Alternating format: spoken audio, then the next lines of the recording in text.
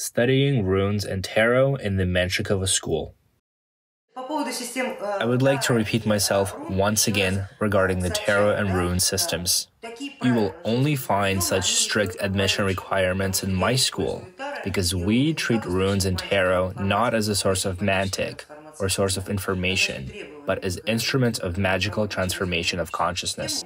And this means that our demands that we ask of people whom we guide through this magical system are very significant and high.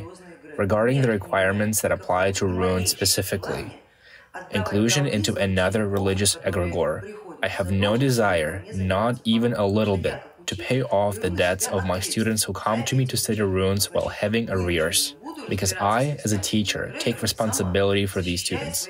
Therefore, I will have to deal with the Christian egregor myself, protecting my students. Think about it. Do I need that? Do I really need that? No, I don't need it. This is why I impose my conditions quite harshly.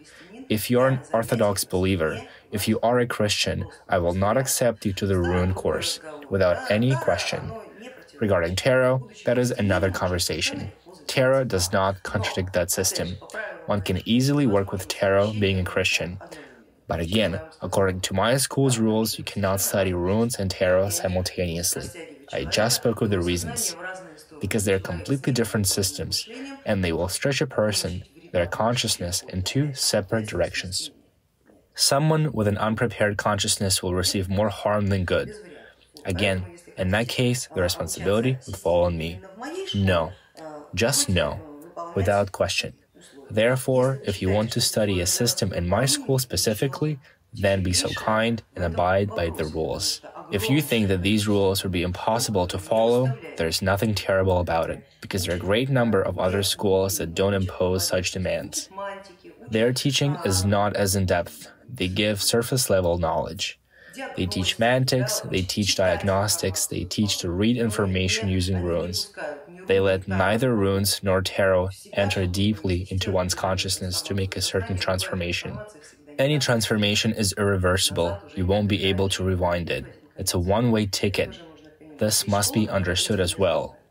There are schools that don't do this sort of thing.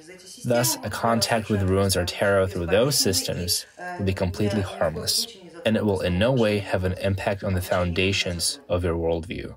Studying in my school will have an impact, and quite a significant one. Therefore, it is better that you think 20 times before engaging. The door to my school opens only from the outside. It won't open to you from the inside. It will open from the inside only on the other side of the path, where you will be exiting from if you come in, once you make it to the finish, at least with tarot and runes. Everything else you are free to choose. You can begin from any point, you can end at any time. It does no harm because it helps develop your consciousness, and it develops you as a person, an individual in society. And this does not hurt your worldview. But when you join a magical practice, you begin to interact with the world in a slightly different manner, not just as a biological creature, not as a social creature, but as a creature included into a magical potential. And that is a different degree of responsibility, because your word, your thought, gains characteristics of a command for this world, and commands must be followed. And if you are unfamiliar with your own self, if you allow yourself to straddle both worlds, to serve two gods, then your command will cause distortion to this world. Not pathologically beyond recognition, but it's just there'll be a big mess for me and my colleagues to clean up after you. We try not to make messes. Not too much.